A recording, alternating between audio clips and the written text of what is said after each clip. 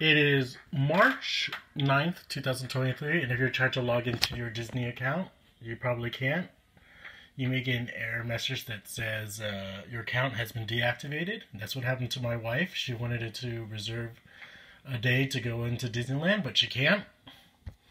And they said, they didn't give her a real answer to why it was broken.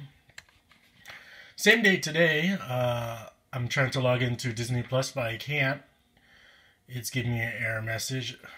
And so, it seems like both Disneyland's website as well as Disneyplus is affected.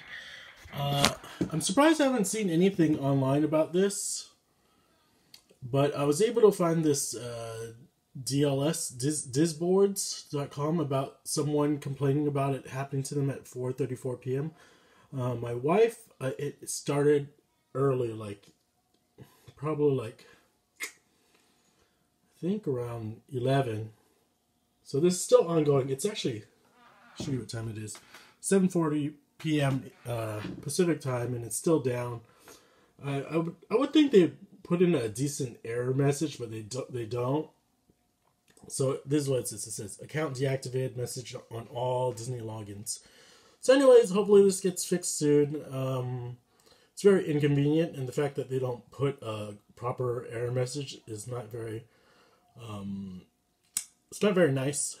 Hopefully, it's just that, it makes me think that there's something much larger problem, since